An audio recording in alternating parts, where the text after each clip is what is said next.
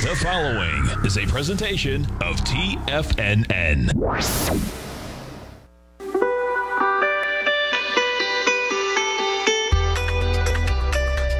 The Morning Market Kickoff with your host, Tommy O'Brien.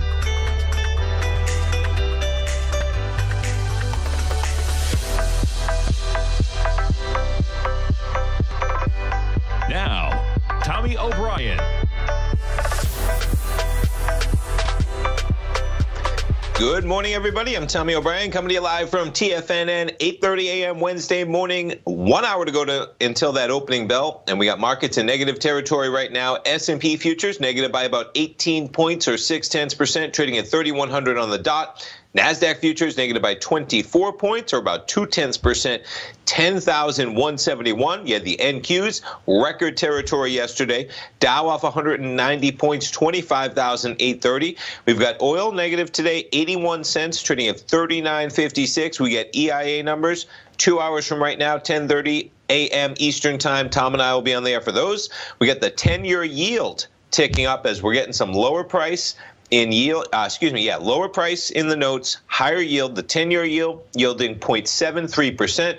To see what that looks like on price, there's your 10-year down about 6 ticks at 138.17. You got the 30-year down 11 ticks right now at 176.19. I mentioned oil down 82 cents at 39.55. You back it up. We're about $2, though, from the high that we had about 24 hours ago, 41.63 in the price of crude. Gold contract up $4 to 17.86, hit a high of 17.96 earlier this morning. For some context on gold, you back it up. That's a 3-year weekly. It's basically been a rocket ship since November of 18, you could argue. Really, things accelerated. May of last year, you're talking about the last 13 months. You traded from 12.76. We're flirting with recent all-time highs, and you want to back it up to where we were. The max, 1923, that all-time high taking place 2011. And folks, we're right back up to where we were on those all-time highs in the price of gold. Drilling back down to the shorter time frame, jumping around to the VIX as this market creeps a little bit lower. We got a little elevated territory in the VIX. 29 handle to open trading yesterday. Actually made it down to a 29 handle in the afternoon as well briefly. Spiked to a high last night in the VIX, 33.76. Currently trading at 32.19 as we've stemmed the worst of some of those losses in the market. Jumping over to the S&P to take a look. So, of course, late Monday night, we get Peter Navarro's gaffe, whatever it was out there, saying the China deal is no longer. We charge back. What I want to point out is this was yesterday's action, and we stayed relatively calmly at this level that we were at in terms of regard above, let's say, the flash low we had. But last night, things accelerating. There's potential for new trade concerns, talking about EU tariffs potentially coming into play, that hitting the market, COVID-19 accelerating, hitting the market. Either way, at about 3:30 a.m., you have markets trade from 31.21. You trade down about 40 points by 5:15 to 3,081. And then you see we've bounced about 20 points since then. But, man, we made it within 20 points of the flash low yesterday that we had on those Peter Navarro comments. Trades, trade concerns, always at the forefront of what we have going on, and we'll see how that plays out. All right, let's jump over to some of the equities. We'll jump right into it. Stocks making moves this morning.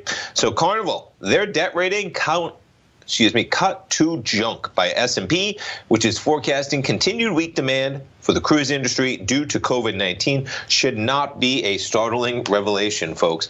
Nonetheless, Carnival from 18 to about 17.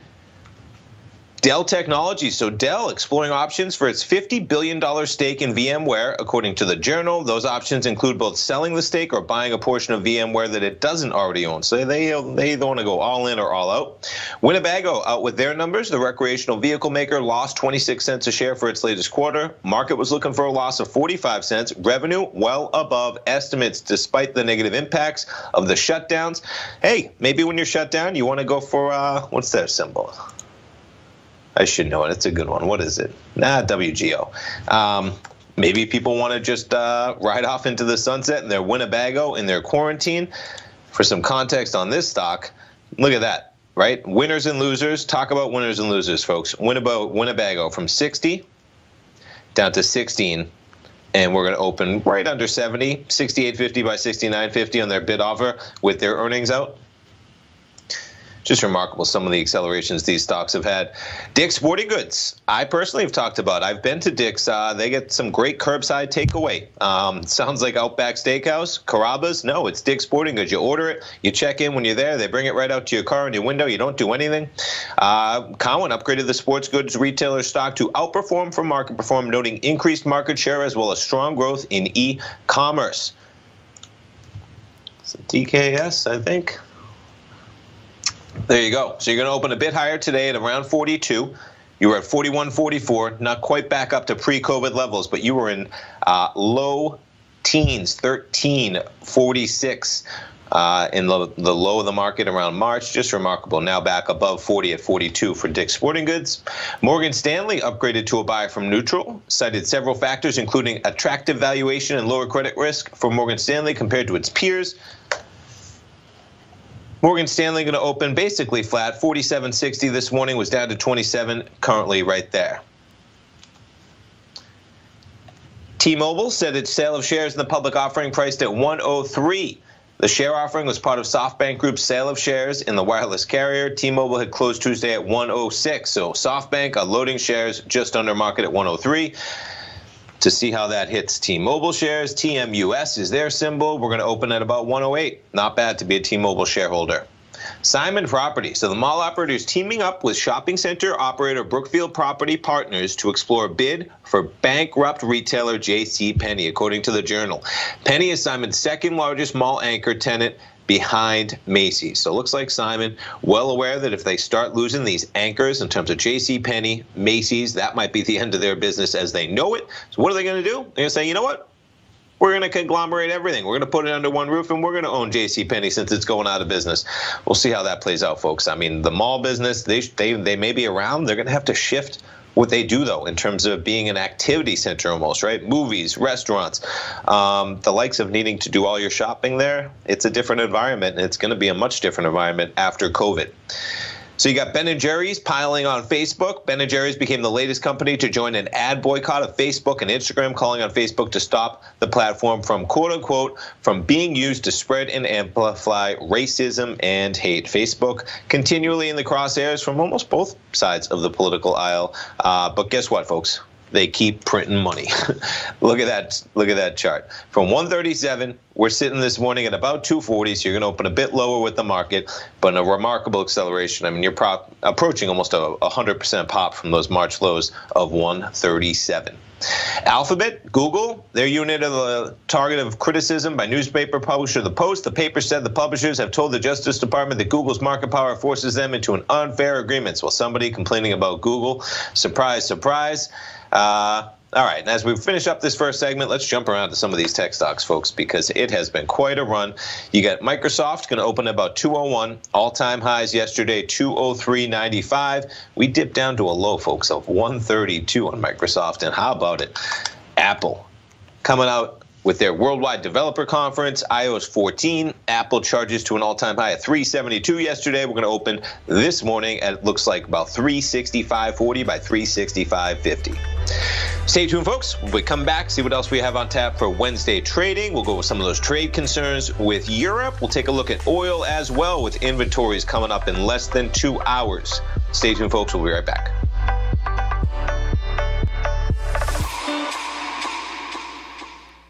Many of our new listeners have heard about The Tiger's Den. The Tiger's Den is a lively community where professional traders and investors can meet, exchange ideas and information in a comfortable, moderated atmosphere. Hear all of the TFNN shows, plus see all of the charts as they happen live and have access to archives of all those charts. You can test drive The Tiger's Den absolutely free for 30 days and greatly enrich your knowledge of these markets and how to make your money work for you. Details on The Tiger's Den are on the front page of TFNN.com. TFNN has launched our brand new website. You can still visit us at the same TFNN.com URL, but when you do, you'll see a new and improved homepage with a much simpler navigation, whether you're watching Tiger TV live in high definition or just accessing your newsletter subscriptions. We even have new pricing in 6 months and yearly options. Check out the new TFNN.com now and experience all the upgrades. TFNN.com, educating investors.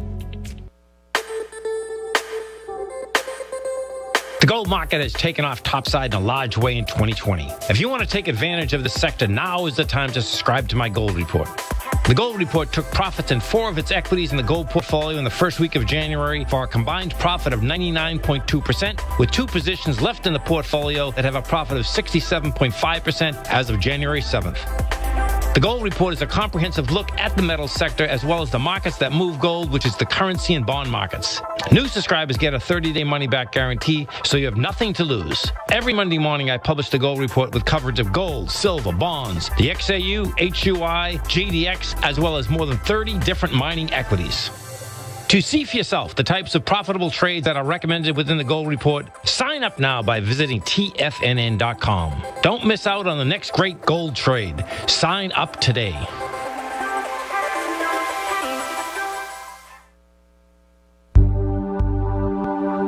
Are China A shares hot or not?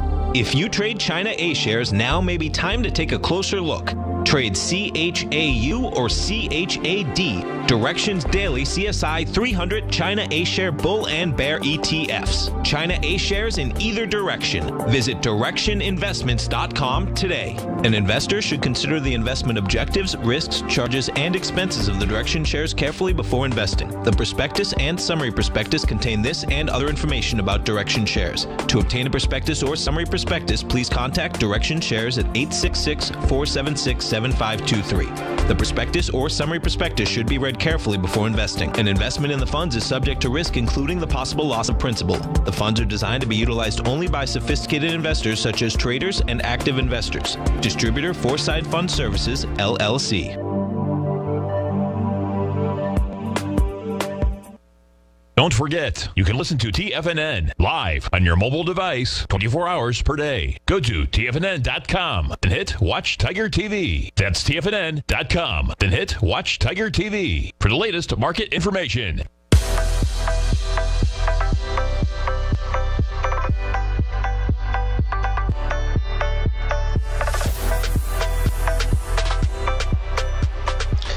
Welcome back, folks. We get the S&Ps negative by 21, the Dow off 234, and I'm going to start with silver. They're talking about silver in the den, folks, and check out that acceleration. My goodness, if you weren't paying attention, silver was just trading at $18 as of 8 a.m., and my goodness, what happened there? Fell out of bed. We're trading at $17.64, just dipped below $17.50. We were as high as $18.25. Talk about a volatile market in silver.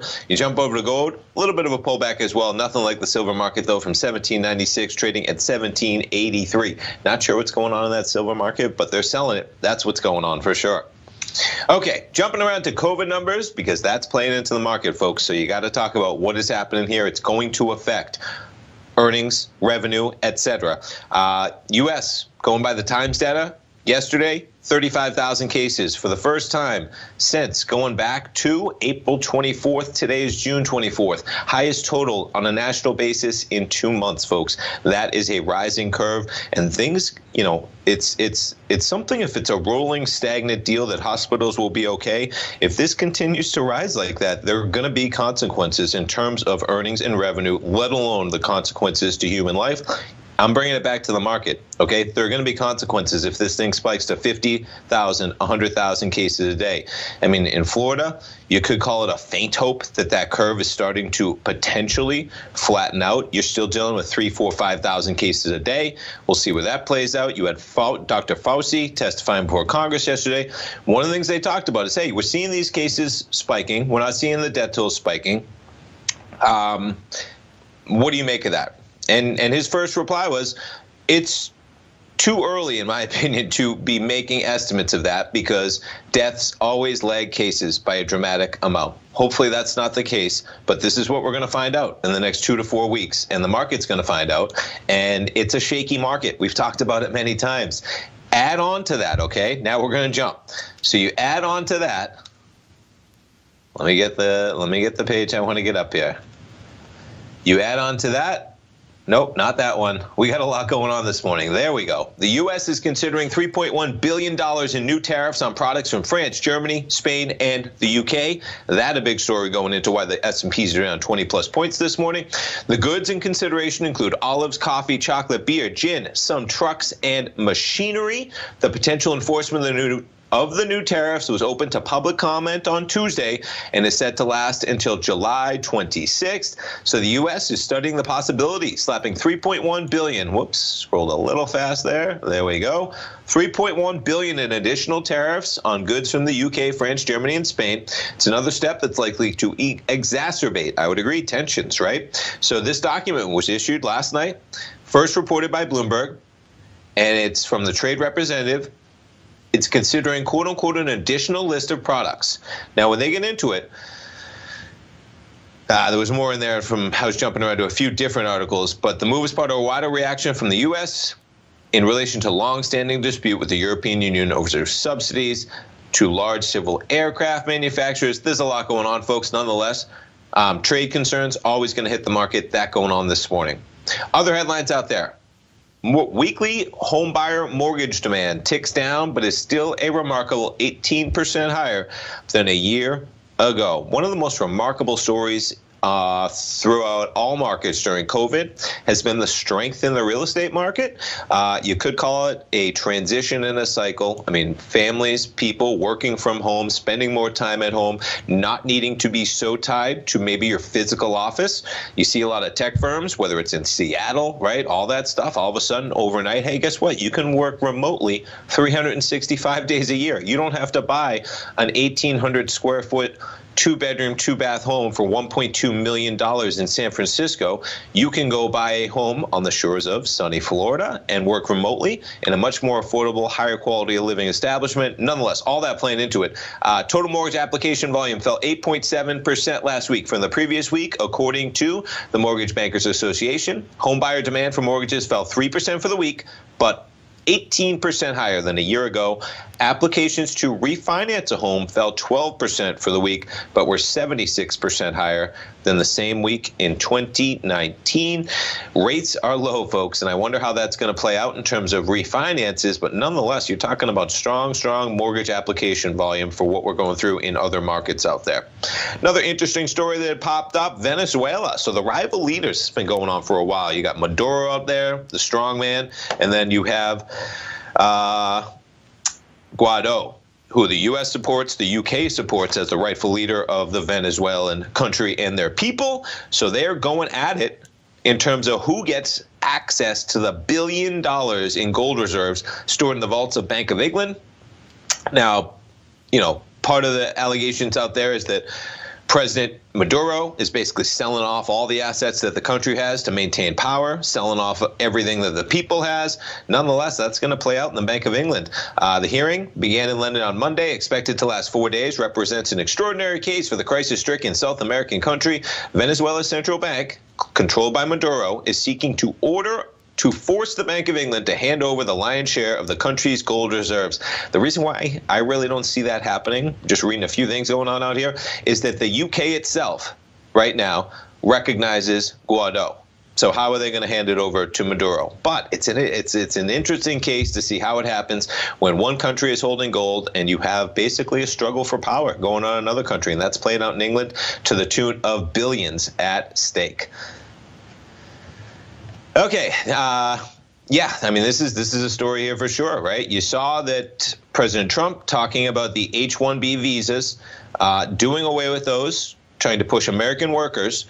And what you know, there's repercussions, folks, in the UK swooping right in, trying to lure the tech talent that Trump blocked from the US. See how that plays out? There's a lot of great minds that come from abroad, folks, and they can contribute to societies. And we're cutting that off, and other countries are going to pick that up. That could have some long-term effects as this plays out. We'll see how it hits.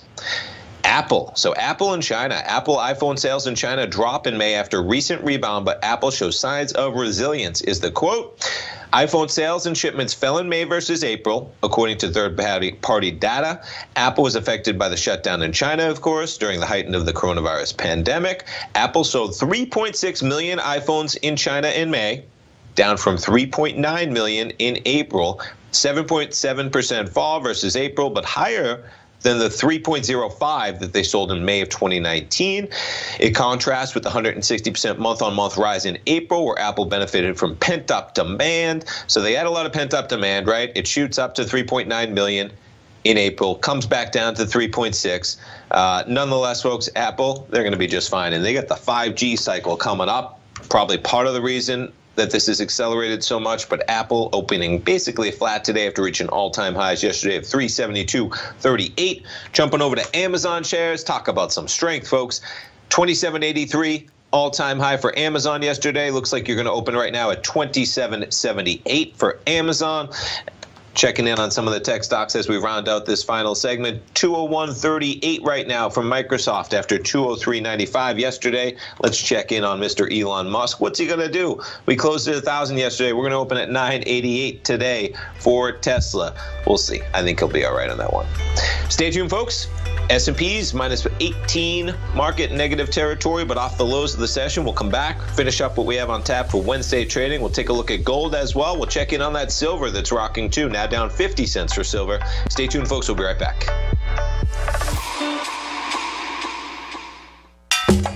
Back in the day, I joined Hotel California in 2006, and like many of you, was drawn in by, BAM! As well as, whatever you think about, you bring about. Whatever you focus on grows. You see, I believe that everything in life happens for us, not to us, and Tom ignited the fire within me to want to learn how to master the markets. So how did I go from knowing nothing about technical analysis to becoming the #1 market timer for the S&P 500 in 2018 and the #2 market timer in 2019? Simply put, I hired coaches with a proven track record, which led me to a whole new set of tools that I created to interpret the message of buyers and sellers. I would love the opportunity to teach you this award-winning set of tools and to help you improve your market timing. You can test drive my newsletter service, Mastering Probabilities, for the next 30 days with no risk to you. Plus, you'll gain access to archive workshops that'll take you step-by-step through my system. Sign up today by going to the homepage of TFNN.com and selecting Mastering Probability in the newsletter tab. Bam! If you haven't checked out the newsletters page of TFNN.com, what are you waiting for? All of the TFNN newsletters are informative, up-to-date, affordable, and a must-have for every trader looking to gain a competitive informational edge in today's markets. TFNN newsletters cover every aspect of the markets to offer you the very latest in market news. Plus, new subscribers get to test drive our newsletters risk-free for 30 days. From all aspects of the markets, including stocks, bonds, metals, commodities, and tech, there's a newsletter to fit your needs exclusively from TFNN. Stay informed each day you trade and get that competitive edge that will help you stay ahead of the game. Visit our newsletters page by going to TFNN.com and click the newsletters button near the top of the page. TFNN.com, educating investors. You know what's cool? Taking something that's good for you. Something specifically formulated to help with weight loss, better sleep, stress reduction, and the need to detox. Nico, our hunter and gatherer ancestors found all their nutritional requirements for health in their wild environment. Today, our food sources no longer contain the vitamins, minerals, and nutrients our bodies need to stay healthy and strong. That's why we need Primal Edge Daily Nutrition. It includes a special blend of ionic, soil-based vitamins, minerals, fatty, and amino acids in an easy-to-use liquid form. Primal Edge is powered by highly concentrated folic and humic acids, nature's preferred delivery system. They have been called miracle molecules because, like sunlight, air, and water, life cannot exist without them. That's right, Paige. They ensure we receive all the nutrition we need to be healthy and thrive. We take it every morning. Primal Edge, formulated and approved by Nico and Paige of Living a Primal Lifestyle. Buy it today for just $89. Click on the Primal Edge banner on the front page of TFNN.com. Don't forget, you can listen to TFNN live on your mobile device 24 hours per day. Go to TFNN.com, then hit Watch Tiger TV. That's TFNN.com, then hit Watch Tiger TV for the latest market information.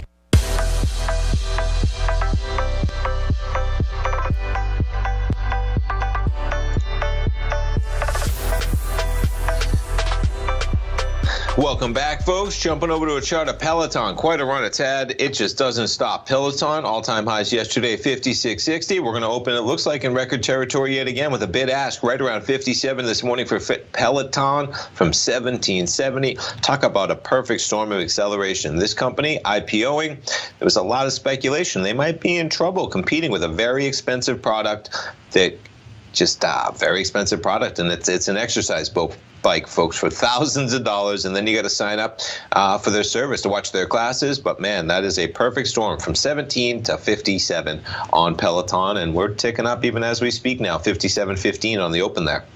Yesterday, election day in a lot of states, so we got a lot going on in terms of who will face Senate Leader Mitch McConnell. That to be undecided. You're going to have a lot of mail-in votes, and this is going to change the way that things play out on election night. And we all got to start being prepared that it used to be that you vote at the polls and things were counted. When you're dealing with a lot of vote-in ballots that can be done securely, no matter what you're hearing out there. It is done securely in many states already in terms of voting by mail, but it's a different process in terms of counting them. And so we're seeing in a lot of these races, photo finishes. Things are close, but guess what? The exact number of votes left to count isn't clear. They're talking about mail-ins. That's going to play out. We might be dealing with something like this where there's a few things left up in the air, but big night last night in the primaries in terms of what's going to be happening in the general in November. All right, we'll finish it up with a little bit more COVID because the numbers are stark, folks. You get into whether it's Florida, Houston, Texas. So Texas had more than 5,000 cases in the past 24 hours, this article was talking about, when their governor, Greg Abbott, came on their TV yesterday. The state health department had 5,489 new cases, and where this really gets dicey, folks, is that we're talking about hospitalizations surging more than 10%, right? That's the big deal. Cases aren't the big deal. It's going to be hospitalizations and all that stuff. Their intensive care capacity exhausted in 11 days. Surge beds full in 38 days. You're going to see this play out in the next 2 to 4 weeks, and guess what, folks? You might see it play out with the S&Ps at 3,100. Watch out. Stay tuned, folks. Larry Pesavento coming up next with Trade What You See, live programming all day at TFNN. We'll be right back.